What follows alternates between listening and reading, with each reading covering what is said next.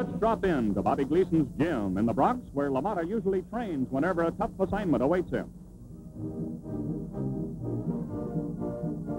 Leading his handlers up the stairs, the middleweight champion LaMotta dethroned the stout-hearted French Moroccan Marcel Sedan in 1949 and has since successfully defended his title in 3 engagements.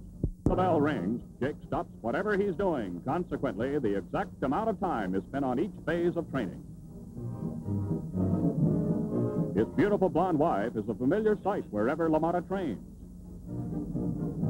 LaMotta, in the black trunks, is an aggressive, free-swinging fighter.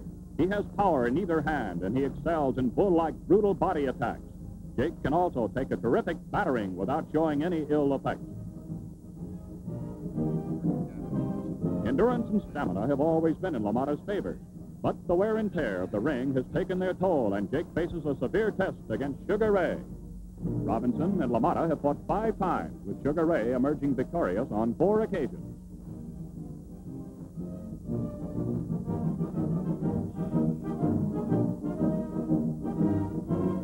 Five years have elapsed since their last meeting. LaMotta, since acquiring the middleweight title, has become a very cautious fighter.